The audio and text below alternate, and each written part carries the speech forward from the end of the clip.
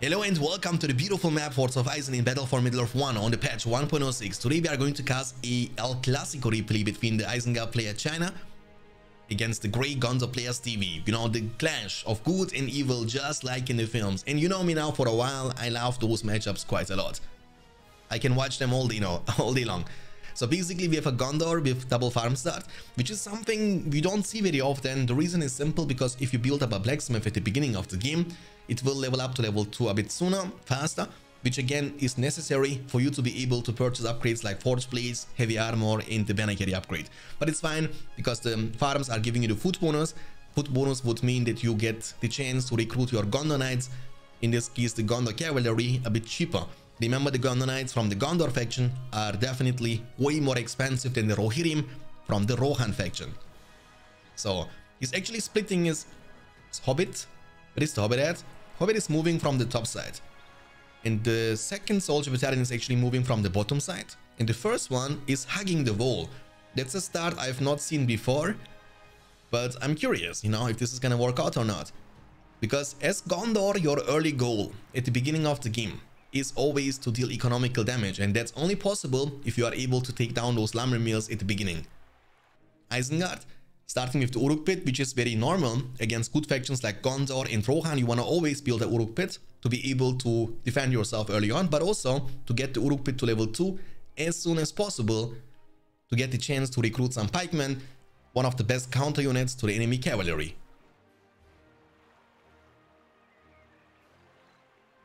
And I think China, the Isengard player, actually losing a lot of Uruks against the full of a Tuk, Peregrine Tuk. And he will also be surprised about the second soldier, which is coming from the bottom right side. He doesn't see that coming. On the bright side, he will be able to destroy one of the enemy farms. That's not bad. And now we have 3 farms inside and 2 farms outside. That would mean at this point that Gondor player Stevie is getting 25% discount on his Gondor Knights. Without any discount, however, the Gondor Knights, they would cost 800. Which again is a lot of investment, especially early on. And I believe that's the reason why he was building up the farms. Or maybe he was expecting to face against Mordor. Against Mordor, you don't need upgrades early on, because normally you would rush Gandalf. But against Isengard, I would still definitely recommend you guys to build a blacksmith at the very start. Alvin Wood has been pleased on this area. He's fighting against the Uruks with the soldiers, but they are getting buffed obviously from the Alvin Wood, getting additional armor, and also the enemy units are losing their leadership bonuses. With the help of Pippin, who is by the way almost level 3, he will be definitely able to win this fight, and I'm assuming this mill right after will be definitely taken down. The stable is now building up for Stevie. He has only one single mill, which is protected for now, but it's about to be changed, because the soldier hugging the wall, being extremely patient, the pathing is such a interesting one, and also patient one. I would lose my patience and actually rush it down, but Stevie is playing for his life. And I like that, I really do. So basically now he sent another Urukai to defend this area, but now he has nothing to defend this area. So in the worst case scenario, he might end up losing both the mills, and I think that's gonna be the case, because look at the clumping. Hobbit is sporting. He is trying to repair this with the workers, but it's too late. The mill is going down, and also this mill, if he has nothing to defend himself with, will also be taken down. It's like the best start you can actually have against Isengard. On the bright side, if there is any for China, he was able to destroy both the farms from the Gondor player Stevie and capture one of them. But the thing is, you cannot keep those mills protected for a long time, because the Gondor Knights, they have a shorter distance to this area, and your Uruks are gonna be just free food. The Gondor Knights will be like, looks like meat's back on the menu, boys. Hobbit was also able to get cloaked, which means the Isengard player won't even get the chance to recapture the settlement anytime soon. The only way you can reveal the Hobbit is either by recruiting lords. Again, that's not affordable right now for Isengard player China. Or you can also go for the Vision of Palantir, which also costs you 1 power point, will slow you down, your industry, your tainted land. So, in any situation, Gondor is definitely coming ahead, as he was able to destroy both the mills, which with a very, very interesting playstyle at the beginning of the game. The Gondor Knights are trampling down those Uruks. The good thing for Stevie is he has now this 1 mill under his control. He will also be able to recover this one after dealing with the soldiers. 1 power point collected. Will he actually go for the Vision of Palantir to reveal the Hobbit? If he doesn't, this settlement is going to be blocked from the Hobbit Peregrine Tuk for a really long time. Eventually even for the, until mid to late game. Or maybe the entire game, who knows. So Gondor is gonna reclaim. He was also getting those Gondor Knights to level 2. Palantir is gonna be indeed chosen. And Palantir, if you don't know, is revealing invisible units. Spy on enemy units. Doesn't even say that in the description, by the way. But it definitely does. We have a Berserker on the field now to make sure that he has the power and the damage output he needs to kill Pippin. But I think that's a win-win situation for Stevie, the Gondor player anyway. Because now he knows, okay, my opponent cannot have industry, cannot have tainted lands. So it's a very definitely a great, I mean, one of the best starts I've ever seen in this matchup. We have now Pikeman, the best counter to the enemy Gondor Knights from Isengard faction. We will get more and more Gondor Knights on the field. We have now 2 in total. Isengard is slowly but surely recovering, but it's gonna take him way longer than in normal circumstances. But it's fine. The Elven Wood has been placed at the beginning here. The creep, Gondor is fighting for it. Let's see if we're gonna get the last hit on it. Yes, he got the last hit. And what about the money? Isengard needs it desperately, and Isengard actually gets both the money treasure. That's pretty nice for Isengard. He will, you know, he needed that. He desperately needed that. So now at this point, it means for Isengard player China, spam pikes, pikes, pikes, pikes, pikes, pikes, pikes, all game long. Gondor will on the other side skip the heal from the spell book after the Elven Wood and try to get 3 power. Oh, what? Well, that's very unfortunate. That's a very greedy move from Stevie. He wanted to fight this with his Gondor Knights because he knew, you know, he was like, okay, there are no pikemen, maybe I can fight this, but they were war chanted with Berserker hitting like a truck. And look at this, you see this? With the pikes, he's blocking the gate, and that's gonna force Stevie to eventually build now a post-stun gate if he wants to be able to leave the base anytime soon. Barracks is coming up for the Gondor soldiers, which are one of the, you know, cheap counters to the enemy pikemen. Pikes are basically weak against everything but against horses. So with the soldiers in a one-on-one situation, you can definitely take them down. But it's okay for China because now he's able to stall the game out. After a rough start like that, you want to just be able to buy yourself some more time. And it's also very important for the Isengard player China that he can guard all these creeps, you know, on the map. Because the last thing that you want is Isengard player against Gondor is that he gets the power points quite soon for the Elven summon. That's really bad, because then your pikes are gone, you know, and that's your entire bet. That's your win condition in this matchup against Gondor as Isengard. Nearly 2 power points collected. The soldier is going to be joining the battlefield. That's going to force China to, you know, retreat with the pikemen, because pikemen, if you don't pay attention, they will get one-shotted by the enemy soldiers, and they will get more and more levels, more and more power points. And again, it goes hand in hand. More power points, faster Elven summon, faster Elven summon, faster clearing of the map against the enemy pikemen, which again will give Gondor a huge advantage to end the game. Is China paying attention? Yes, he does, I believe. But you need to, you know, disable the porcupine formation to be able to get away faster. Don't fight this. You cannot win this. You see the damage output from the soldiers, and they are also gaining so much experience from killing those pikemen. And Stevie, I mean, the good thing for Isengard is there is no way the Gondor soldiers can ever catch you. So as long as you can keep running away, you should be in a good spot. Soldier battalion standing by. More of them are joining the battlefield. Isengard player creeping the Warclay on the left side of the river. In the meantime, we have still this one remaining on the field, this one remaining on the field, and this one even remaining is on the field as well. So actually the only creep secured so far was the creep at the top right side. Very interesting. Who's gonna get the last hits? Oh, the Gondor Knights got the last hit, which brings him one step closer. He got the money at least. That's better than nothing. But you really want to be careful about the power points you give up for your opponent, you know? Like this, for example. If you don't pay attention, you will lose many pikemen. And pikemen are way more expensive than the Gondor soldiers. 300 against 120. So it's pretty risky.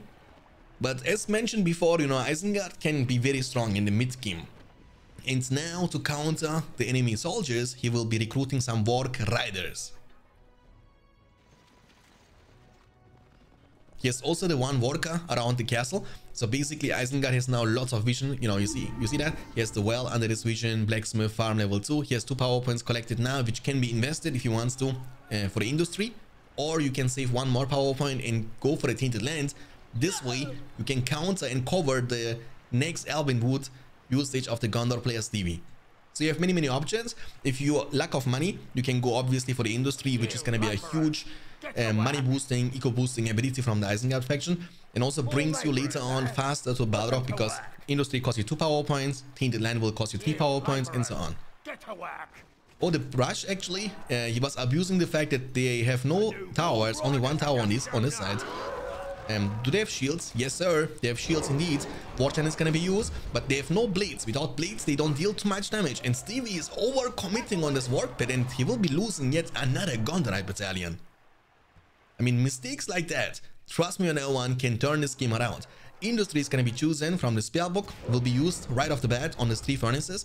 What Industry does, besides giving you 100% more money from the selected furnaces, is also leveling up those furnaces to level 2 and or level 3 way faster. And level 3 or level 2 furnaces would mean Isengard's base would have much higher durability, much more tankiness, and every level 3 building from evil factions are also able to shoot, which means the entire base from Isengard will be like full of towers. And again, that's hard for Gondor to deal with. For that reason, you would need highly leveled Gondor Knights, a lot of them with full upgrades, Knight Shields, Heavy Armor, Forge Blades to be able to deal any kind of damage.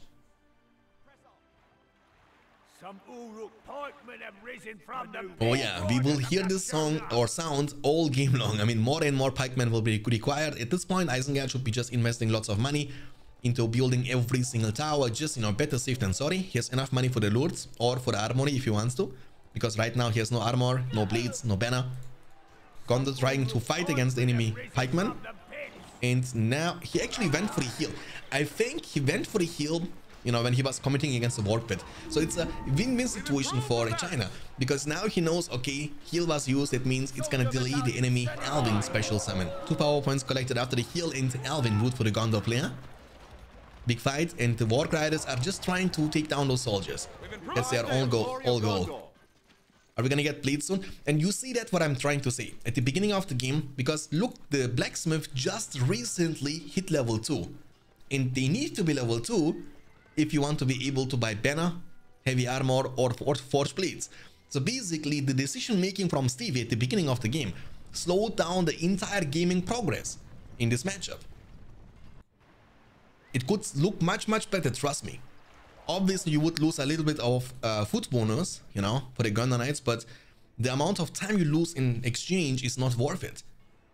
So you rather should be paying 50 more or 100 more resources for one Gondor Knight instead of having to wait like 2, 3, 4, 5 more minutes before you can buy any upgrades beside the Knight Shields.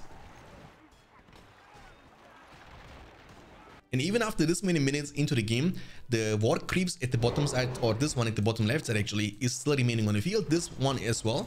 Gondor might be able to get the last hit. He does get the last hit indeed, because he has Forge Blades. He has the, you know, higher burst. But I believe one part of the money has been once again secured by the purple Isengard player China. Nearly 3 power points, like one more kill, and the Alvin summon will be unlocked. Soldier Battalion standing by.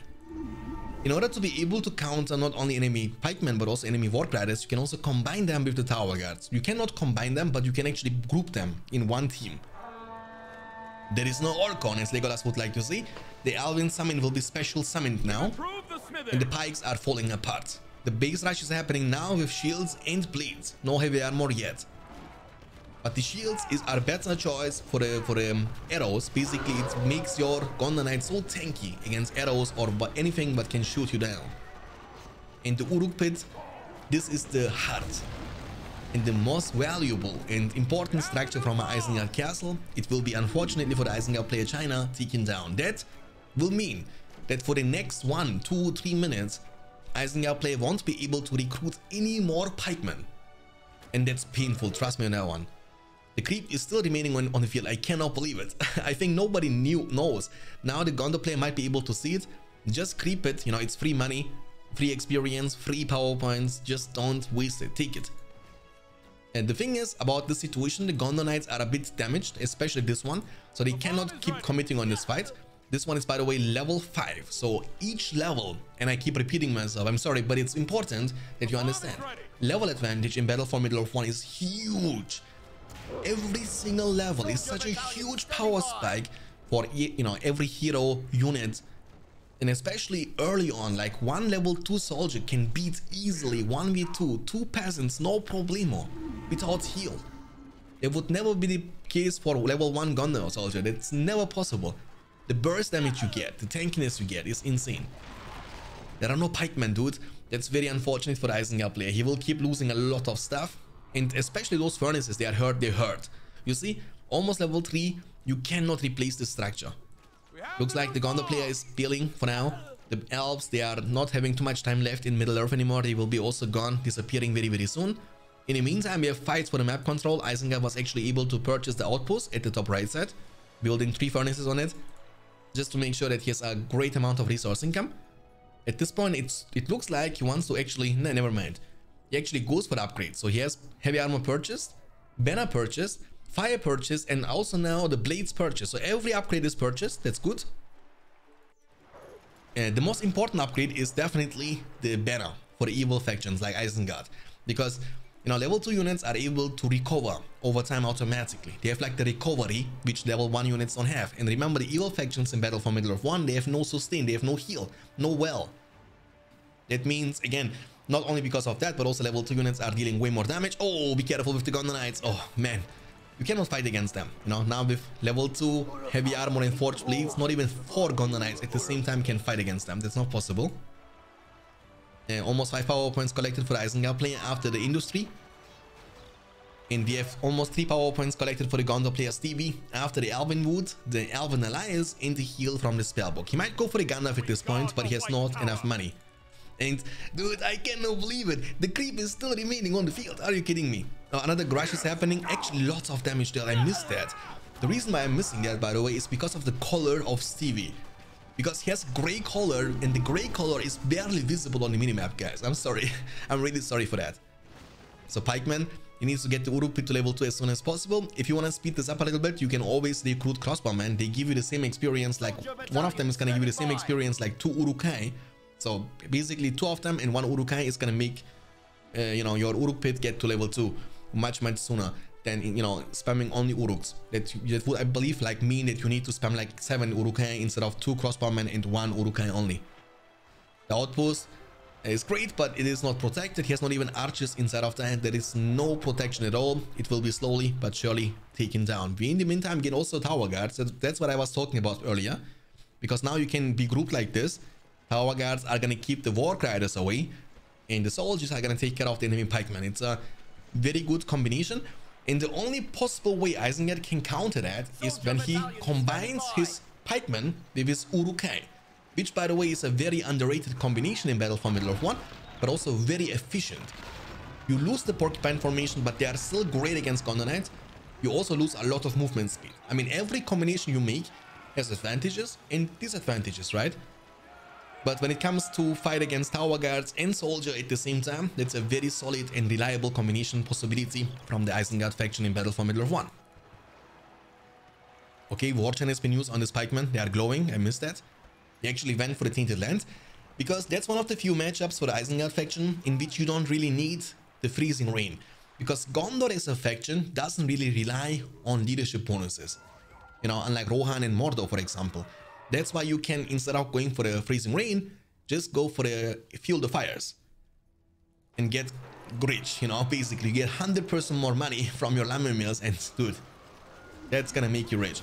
He actually combines them now. Okay, that's interesting. Let's see. I mean, the thing is, the Uruks, they took so much damage. I don't think it's gonna be valuable. Now you can counter the Tainted Land though. Cover this, cover this, cover this. You can do it. Don't hesitate. Yeah, he's wasting too much time. He still doesn't use it. He's using it now after all his units died. Oh, that's not worth it. The unit is trying to get away. I think he might be able to even get away.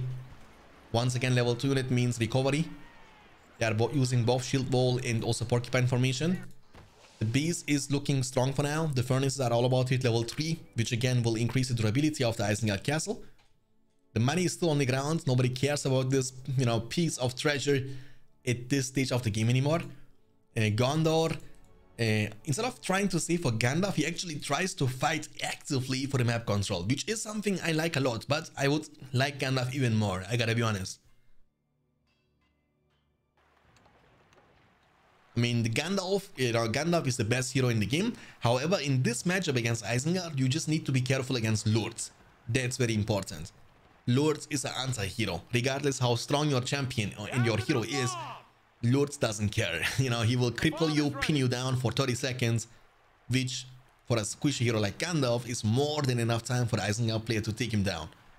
And it hurts, because Gandalf costs you 6k for, you know, to recruit. And also lots of money when you want to revive him. The outpost here, once again, is unprotected. And there is nothing the Isengard player can do about this situation. He cannot fight against the Tower Guards.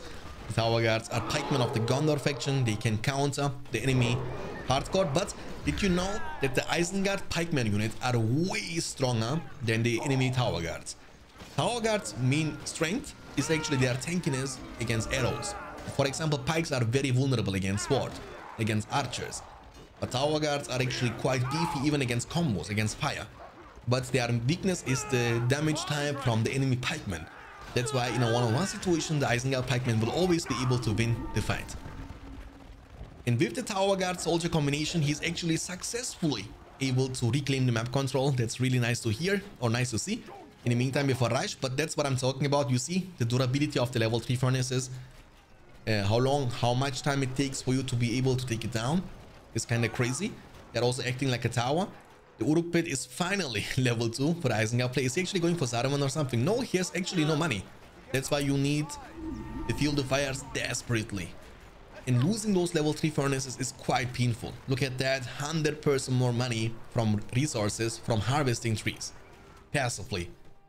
And you know, those buildings are gonna now be on fire like the industry buff.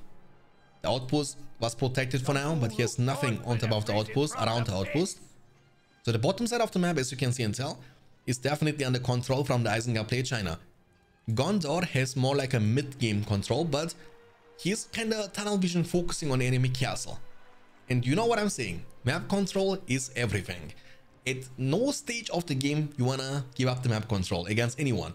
Especially not against evil factions like Isengard and Mordor. They will grow so incredibly fast rich that the amount of damage you can deal is nothing in compare of the sustain they got in their economy to be able to replace everything what you are able to destroy much faster than you can ever take them down. And Gondor still makes this Tower Guards and Soldier, and every single time he needs to invest 510 for Forge Blades and Heavy Armor.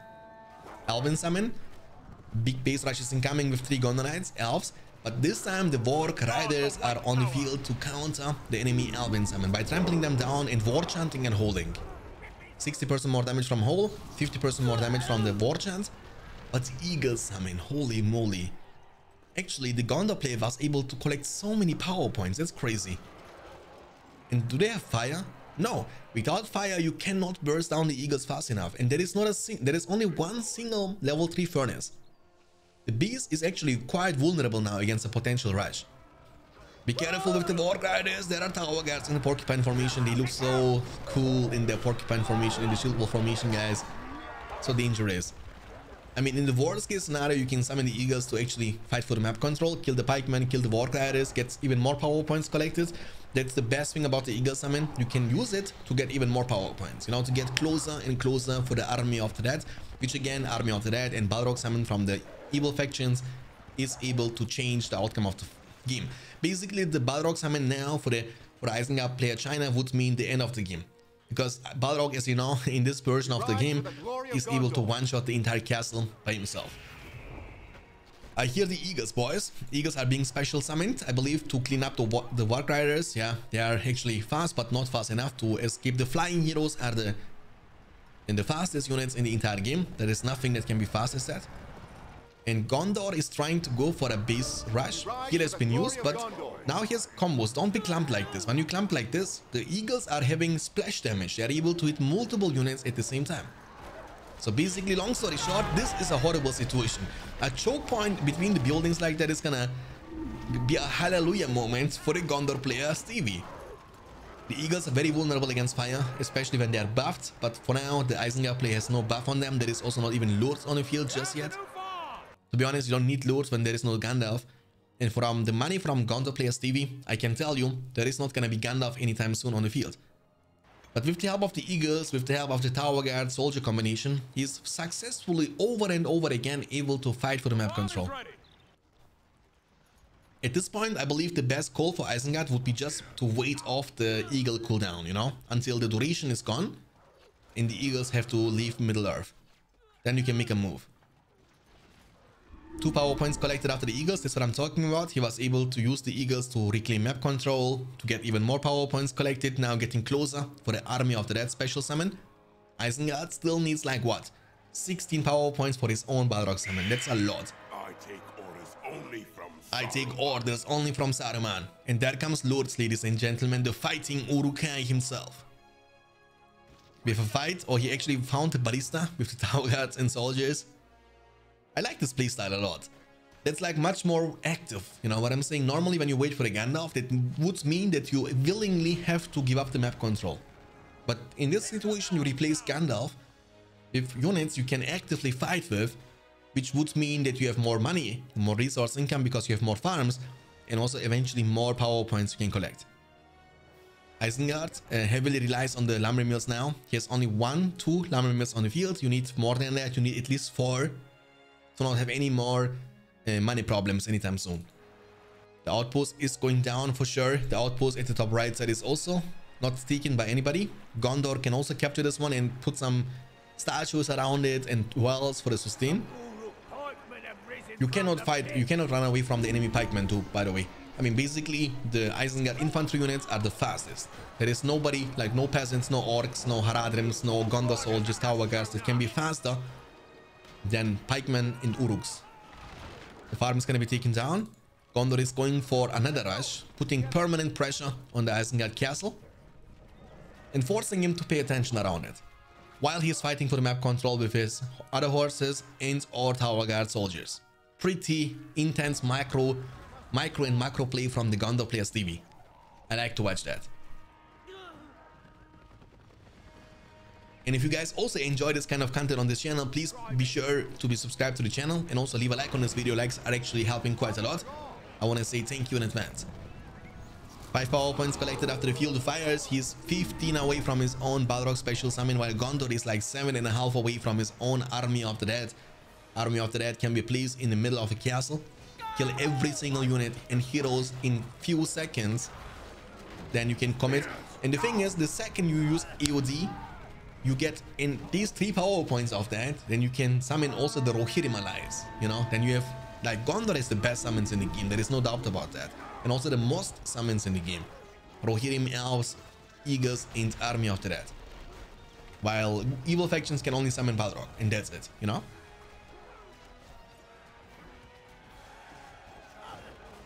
Okay, big fight. Lutz is running for his life. Oh my goodness, the level 9 Gondor Knights actually demolishing Lords. Oh my, not even close. The base is completely falling apart. The Uruk pit is, I mean, it's an empty base now. Isengard is clearly underestimating the push power from the Gondor players TV. He has many highly leveled Gondor Knights, level 10, level 7, level 4. I mean, he has 4 full upgraded Gondor Knights with the Alvin summon behind. You cannot hope that one single pikeman is gonna do the magic trick, and one single pikeman is gonna keep your castle protected, especially not when your furnaces are not even level 3. When all the furnaces are level 3, maybe. Not even then it's confirmed. But this way, hell no, there is no way, you know? And he gets punished for it big time. He actually went out with his combos for literally no reason. I mean, there is eventually one single reason, and the reason is to kill the Tower Guards and soldiers, but leaving a base like that hurts. Even though he has eventually money, not even that much money, he can't recover from this anytime soon. And Gandalf, ladies and gentlemen, look the money. He has enough money for Gandalf now. He has also power points to turn Gandalf the Grey into the Gandalf the White. Very intense gameplay from the Gondor players TV. He keeps pressuring, getting more and more power points collected. At this point, he can even skip Gandalf and try to get the necessary 4 more power points to get actually the Balrog, and not Balrog, sorry, the Army of the Dead summon unlocked, which would be insta-win at this point. You know, to be honest with you guys, EOD and Balrog, they feel like more like an Exodia deck from Yu-Gi-Oh! You know what I'm saying? If you have Exodia all 5 pieces, it's insta-victory. That's how powerful the Battle for Middle-earth Ultimate summons feeling like. Especially in Battle for Middle-earth 1, on the older versions. On the patch 2.22, they actually balance it a bit, so they lose movement speed, they have less duration, they have longer cooldown, so they cannot wipe out the full base anymore by themselves. But on the older versions, I don't know what is the intention from that, to be honest. But how fair is that? That one Balrog can kill the full entire castle of Gondor and Rohan in no time. Isengard is still 12 power points away from his own Balrog summon, while Gondor is only 4 power points. But he will get Gandalf now. An Eagle summon once again. Where is the Eagle summon at? Wizard arrives precisely when he means to. He needs now 2 power points to actually turn him into the Gandalf the White.